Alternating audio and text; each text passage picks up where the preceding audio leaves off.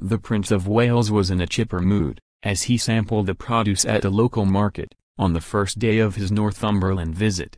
Charles kicked off his two-day tour at a farmer's market in Hexham, where he was photographed chatting to stallholders, before trying some baked goods and homemade chutney.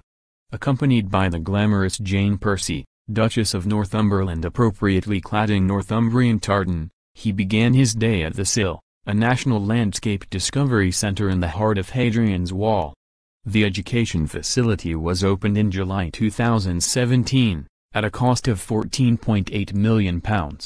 It provides learning and research activities connected to landscape, conservation and countryside management, as well as leisure and tourism skills.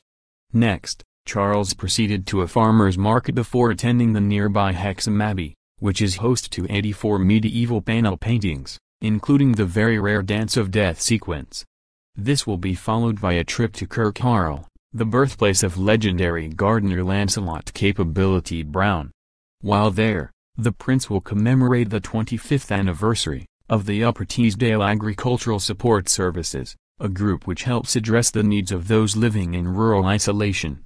Charles will conclude the day by traveling to the Kielder Salmon Centre, where a new visitor centre is set to open later this month.